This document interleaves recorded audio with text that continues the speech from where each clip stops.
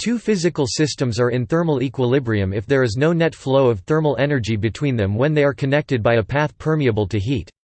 Thermal equilibrium obeys the zeroth law of thermodynamics. A system is said to be in thermal equilibrium with itself if the temperature within the system is spatially and temporally uniform. Systems in thermodynamic equilibrium are always in thermal equilibrium, but the converse is not always true. If the connection between the systems allows transfer of energy as heat but does not allow transfer of matter or transfer of energy as work, the two systems may reach thermal equilibrium without reaching thermodynamic equilibrium.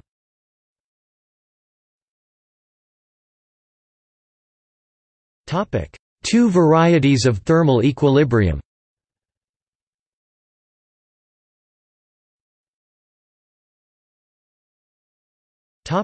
Relation of thermal equilibrium between two thermally connected bodies.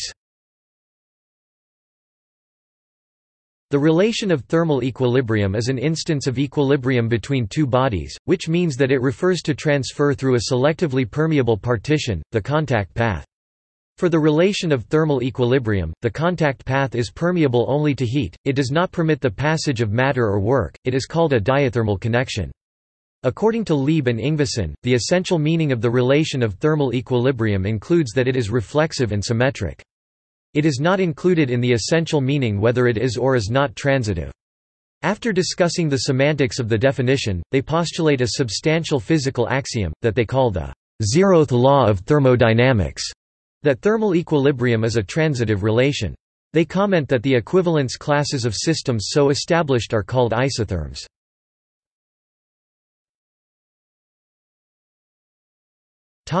Internal thermal equilibrium of an isolated body. Thermal equilibrium of a body in itself refers to the body when it is isolated. The background is that no heat enters or leaves it, and that it is allowed unlimited time to settle under its own intrinsic characteristics. When it is completely settled, so that macroscopic change is no longer detectable, it is in its own thermal equilibrium. It is not implied that it is necessarily in other kinds of internal equilibrium. For example, it is possible that a body might reach internal thermal equilibrium but not be in internal chemical equilibrium. Glass is an example. One may imagine an isolated system, initially not in its own state of internal thermal equilibrium. It could be subjected to a fictive thermodynamic operation of partition into two subsystems separated by nothing, no wall. One could then consider the possibility of transfers of energy as heat between the two subsystems. A long time after the fictive partition operation, the two subsystems will reach a practically stationary state, and so be in the relation of thermal equilibrium with each other. Such an adventure could be conducted in indefinitely many ways, with different fictive partitions. All of them will result in subsystems that could be shown to be in thermal equilibrium with each other, testing subsystems from different partitions. For this reason, an isolated system, initially not its own state of internal thermal equilibrium, but left for a long time, practically always will reach a final state which may be regarded as one of internal thermal equilibrium. Such a final state is one of spatial uniformity or homogeneity of temperature. The existence of such states is a basic postulate of classical thermodynamics.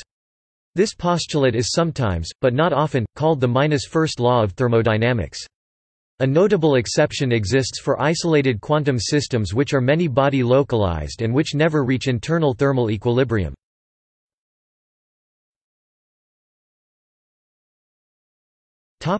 Thermal contact. Heat can flow into or out of a closed system by way of thermal conduction or of thermal radiation to or from a thermal reservoir, and when this process is affecting net transfer of heat, the system is not in thermal equilibrium. While the transfer of energy as heat continues, the system's temperature can be changing.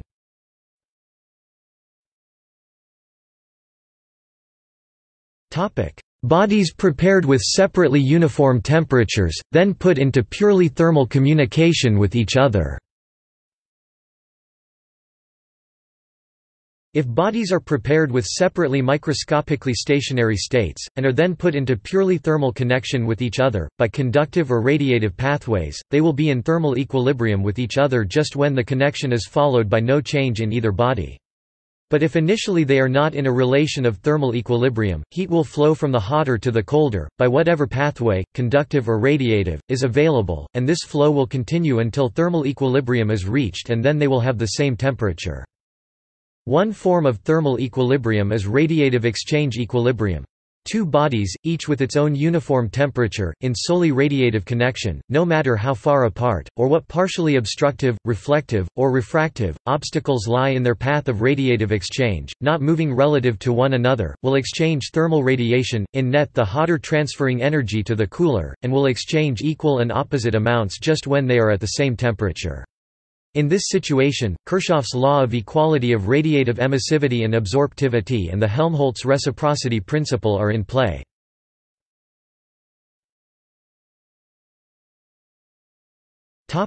Change of internal state of an isolated system.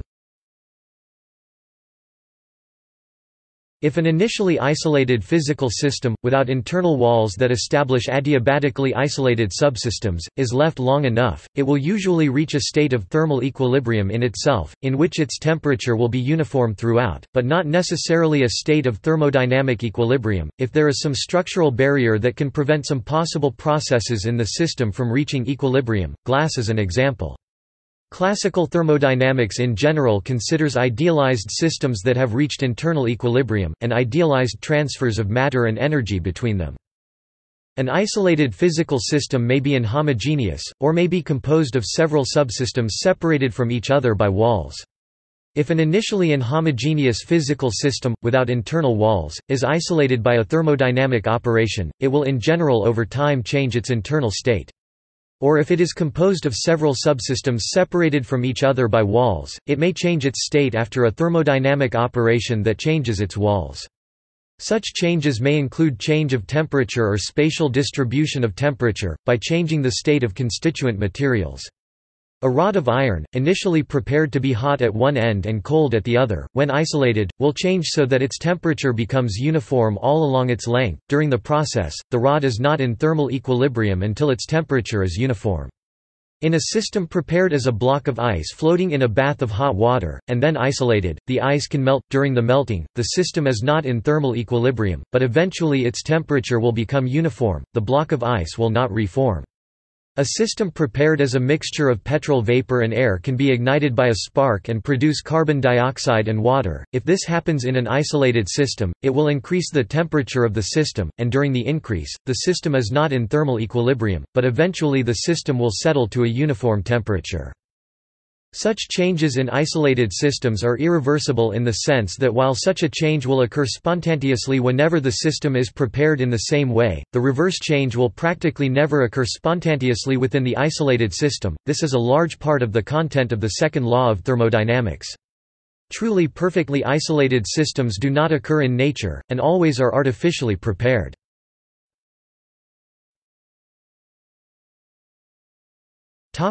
In a gravitational field, one may consider a system contained in a very tall adiabatically isolating vessel with rigid walls initially containing a thermally heterogeneous distribution of material, left for a long time under the influence of a steady gravitational field, along its tall dimension, due to an outside body such as the Earth. It will settle to a state of uniform temperature throughout, though not of uniform pressure or density, and perhaps containing several phases. It is then in internal thermal equilibrium and even in thermodynamic equilibrium. This means that all local parts of the system are in mutual radiative exchange equilibrium. This means that the temperature of the system is spatially uniform. This is so in all cases, including those of non-uniform external force fields. For an externally imposed gravitational field, this may be proved in macroscopic thermodynamic terms, by the calculus of variations, using the method of Lagrangian multipliers. Considerations of kinetic theory or statistical mechanics also support this statement.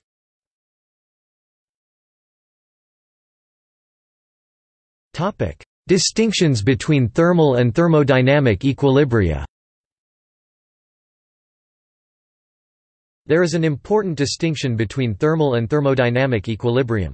According to Munster 1970, in states of thermodynamic equilibrium, the state variables of a system do not change at a measurable rate.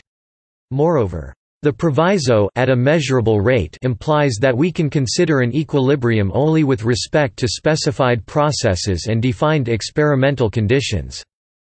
Also, a state of thermodynamic equilibrium can be described by fewer macroscopic variables than any other state of a given body of matter. A single isolated body can start in a state which is not one of thermodynamic equilibrium, and can change till thermodynamic equilibrium is reached. Thermal equilibrium is a relation between two bodies or closed systems, in which transfers are allowed only of energy and take place through a partition permeable to heat, and in which the transfers have proceeded till the states of the bodies cease to change. An explicit distinction between thermal equilibrium and thermodynamic equilibrium is made by C.J. Adkins. He allows that two systems might be allowed to exchange heat but be constrained from exchanging work. They will naturally exchange heat till they have equal temperatures, and reach thermal equilibrium, but in general will not be in thermodynamic equilibrium. They can reach thermodynamic equilibrium when they are allowed also to exchange work. Another explicit distinction between thermal equilibrium and thermodynamic equilibrium is made by BCEU. He considers two systems in thermal contact, one a thermometer, the other a system in which several irreversible processes are occurring. He considers the case in which, over the time scale of interest, it happens that both the thermometer reading and the irreversible processes are steady. Then there is thermal equilibrium without thermodynamic equilibrium. EU proposes consequently that the zeroth law of thermodynamics can be considered to apply even when thermodynamic equilibrium is not present. Also, he proposes that if changes are occurring so fast that a steady temperature cannot be defined, then it is no longer possible to describe the process by means of a thermodynamic formalism. In other words, thermodynamics has no meaning for such a process.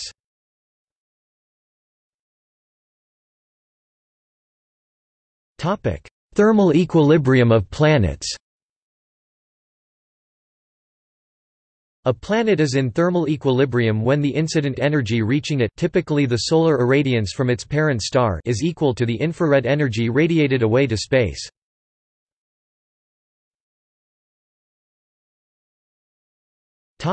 See also: time crystal.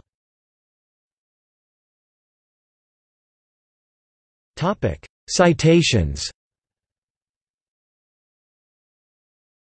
Citation references: Adkins, C.J. 1968–1983. Equilibrium Thermodynamics, 3rd edition, McGraw-Hill, London, ISBN 0-521-25445-0. Bailyn, M. 1994. A Survey of Thermodynamics, American Institute of Physics Press, New York, ISBN 0-88318-797-3. Boltzmann, L. 1896–1964. Lectures on Gas Theory, translated by S. G. Brush, University of California Press, Berkeley. Chapman, S., Cowling, T. G. 1939–1970. The Mathematical Theory of Non-Uniform Gases. An Account of the Kinetic Theory of Viscosity, Thermal Conduction and Diffusion in Gases, 3rd edition 1970, Cambridge University Press, London.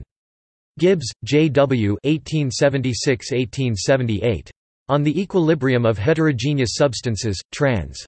Con. ACAD. 3–108–248, 343–524, reprinted in the Collected Works of J. Willard Gibbs, Ph.D., LL. D. Edited by W.R. Longley, R.G. Van Name, Longmans, Green & Co., New York, 1928, Volume 1, pp. 55–353. Maxwell, J. C. 1867. On the Dynamical Theory of Gases, Phil. Trans. Roy. S.O.C. London, 157–49–88. Munster, A. 1970. Classical Thermodynamics, translated by E. S.